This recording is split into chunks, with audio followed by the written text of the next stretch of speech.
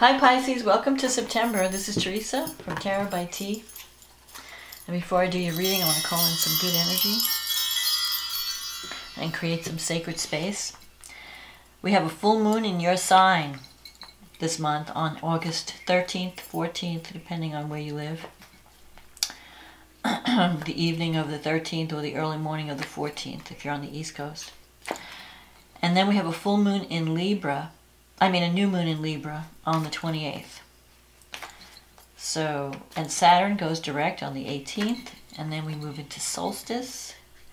So let's see what the cards have to say about love and relationships for Pisces.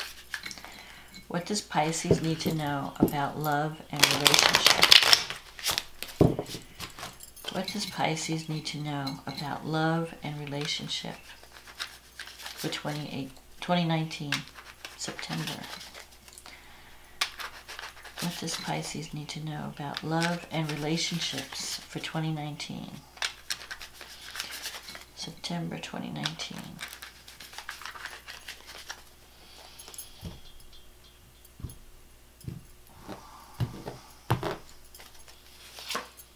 The Hangman.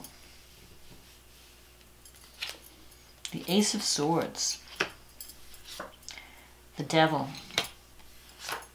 the Five of Wands, the Ten of Swords, the Justice card, the Three of Swords, the World, the King of Swords, and the Queen of Cups. Okay, so you start the month out with the Hangman. This is a card where you feel like everything is in limbo and not moving. And you're really anxious to take action because you have the Ace of Swords here. Your warrior spirit has been activated. You're wanting to take action. And the Hangman can sometimes mean giving something up for something better. Making a sacrifice, leaving something behind. But you really, it's not a no-brainer. Like a part of you doesn't want to leave it behind, but you know that you're moving on to something better.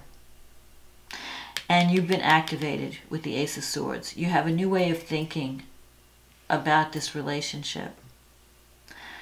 And you're ready to fight for what you want, for what you believe in.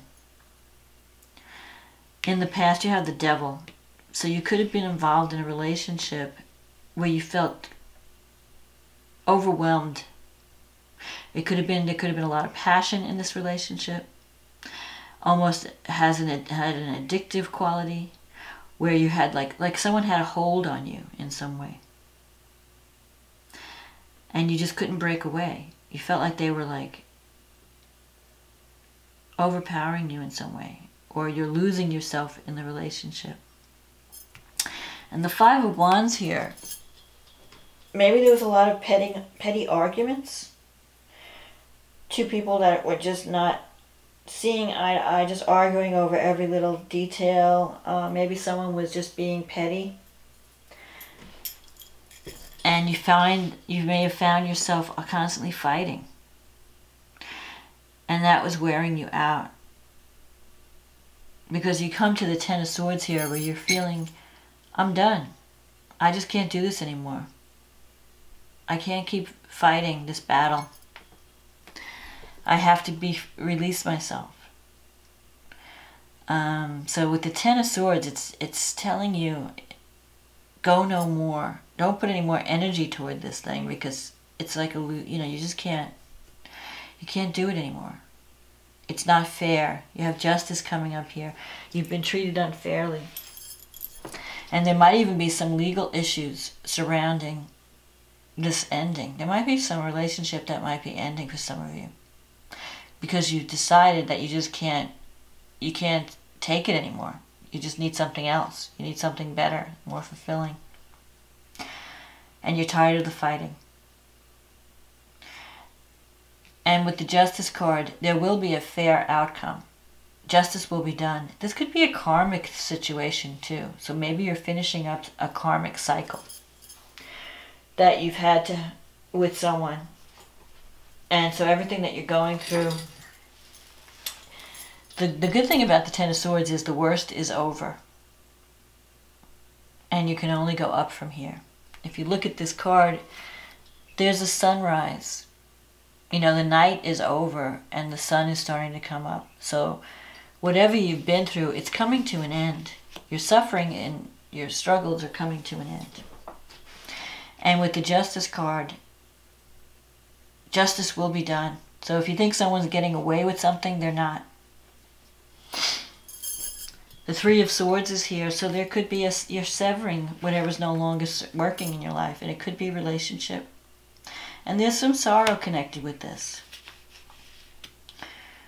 The Three of Swords sometimes can mean a minor operation, so it could be that someone you love is going through having surgery. But the positive thing is you have the World here. And the World talks about the ending of a cycle. Something that's been taking a lot of your time and energy is coming to an end. But it's also freeing you so that you can move your life to the next level. You can like everything is going to start coming together. After this ending, there'll be a karmic reward. And you'll be filled with new energy. Because you have the Ace of Swords here. This is like the energy, the fighting spirit. You're going to see things in a new way. And it's going to, you kind of raise up. It's like the phoenix coming out of the ashes. And the World card is everything starting to come together. Which you couldn't have reached this world if you hadn't gone through this struggle. And you have this King of Swords in your wish fulfillment sector. So you could be dealing with an air sign. That could be Gemini, Libra, Aquarius. So there could be someone that's coming in the future that you might be connected with. This could also sometimes be legal situation, a lawyer, dealing with lawyers. So if a marriage is ending, there could be some like legal things to tie up, to resolve, but there will be a favorable outcome. So don't worry if you're worried about losing financially or losing support. Things will be decided fairly. And this could be a judge or a lawyer. Whoever you're dealing with, you're going to have completion in September. And everything is going to work out in your favor. Or at least in a fair way. And you'll be free. This World card, this person is free. Things have ended, things have resolved, and now she is free to go wherever she wants to be. There's a sense of lightness and freedom coming after this struggle. And you won't have to you won't be dealing with that negative energy anymore. It'll be gone. It'll be over. And you have the Queen of Cups in your future. So this could be you.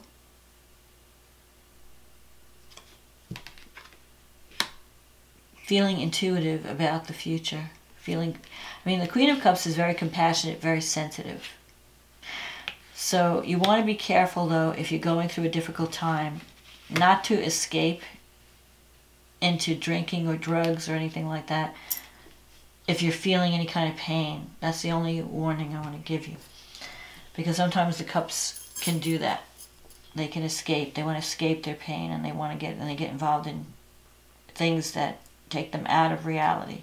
You know, drugs, drinking, any kind of obsession, any kind of an addiction.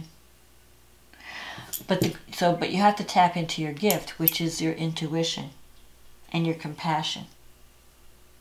That's the gift of the Queen of Cups. She just knows things. And when she follows her intuition, it doesn't steer her wrong. It'll take you where you need to go.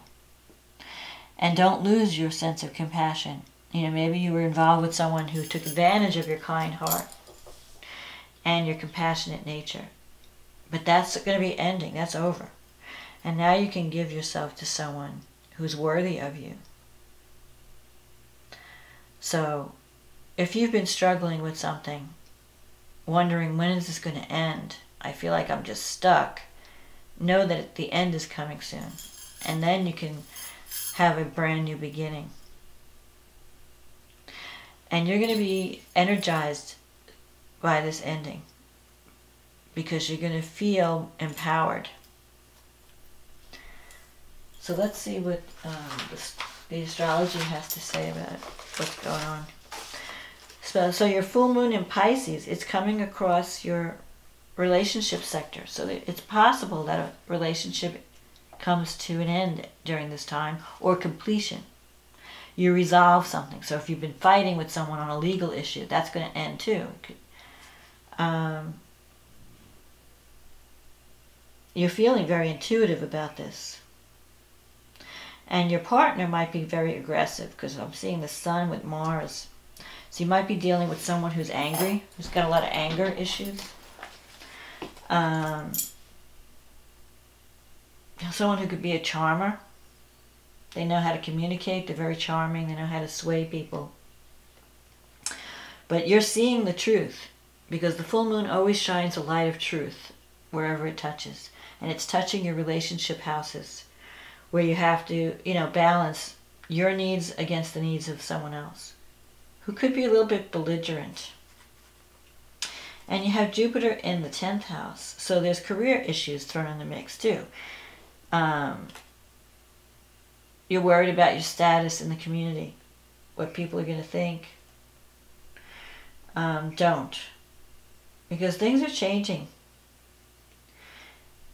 Whatever's coming to an end, it's freeing you up to become more of who you are. You have Saturn and Pluto going through the 11th house, and they're supporting this change, this full moon. So you have people around you, you have friends, you have groups that you belong to. They're there to support you, and they're going to help you through this transformation. You're kind of transforming. Your goals and your wishes, your dreams are changing. And you're really going through, like with Saturn in the 11th, you're evaluating your friendships to decide, who do I keep? Who's my true friend? Who do I keep? Who do I let go of?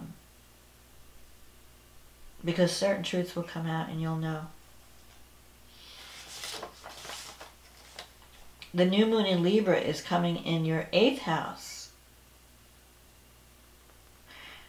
So the 8th house is the house of transformation. It's the house of other people's money, resources, financial support that you get from someone else, like a partner or a bank or an insurance payout. So you could be getting some money coming in as a result of a settlement or insurance payout. There could be some irritating surprises coming from your 3rd house, because Uranus is in the 3rd house, and that rules relatives, brothers, sisters, aunts, uncles, people that you're related to, your immediate family. They could have some surprises up their sleeve that would take away from some of these new beginnings. It would just an annoyance. You have Chiron in the 2nd house opposing this new moon. So there is something that you have to heal around money and self-worth. You have some issues that need healing around these, because a part of you may feel like, I'm not worthy to receive. I'm not worthy of love, or I'm not worthy to receive money. So you have to heal those issues. Venus is in the 8th house, so it's definitely bringing abundance. When Venus comes into the 8th house, it brings financial support. And Venus is sextile Jupiter in your 10th house. So this gives me, it's a lucky time for career. It's also a lucky time. It's a time where you're feeling like you can expand your horizons. So it could be that money comes in and it allows you to do things that you couldn't do before without this support, this financial support.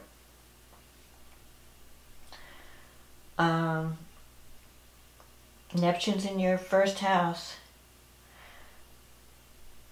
so you're really wanting to follow a spiritual path. You have a lot of compassion. You may want to help out people that are less fortunate. But a lot of, you're really going to be reevaluating the groups that you belong to and the friends you have. And you might make some changes. Because some friendships might end, others you might begin. But I feel like this new moon is going to be positive for you. It's going to transform your life in some way. Through some type of financial assistance and abundance that's coming. So the worst is over in September. The worst, something is coming to an end. Some legal situation or some kind of settlement.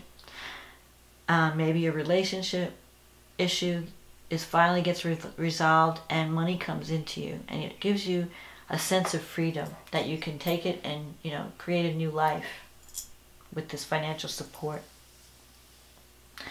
And it could even be a new relationship that brings greater intimacy into your life. But you have to clean up this. You have to get past this struggle first. But it's ending. You're very close to the end. So don't worry. Just hang in there a little longer. And you'll see by the end of the month, things will be a lot better. You'll have a lot of this put behind you. And your life will start moving forward again. So I hope you enjoyed this reading, Pisces. And if you'd like to get a private reading, just click on the link in the description box. We can get you on the schedule and we can work together. And I also want to say thank you for those for supporting my channel, for liking and subscribing and sharing and commenting, taking the time out to comment from your busy schedule. I know everyone's busy. It's hard to always comment. But I do appreciate the comments and I read them all. And if you're new, welcome. And I hope you've enjoyed these readings. I hope you're enjoying the videos and you continue into the future. So don't worry, Pisces. You're putting the past behind you. You're ending a cycle that has given you a lot of grief, and you're going to be moving into you're going to feel a new sense of freedom by the end of the month. So I hope you enjoy September, and you'll come out of it. You're going to come out of it okay and on top. So have a blessed September, and I will talk to you again next month. Okay, bye now.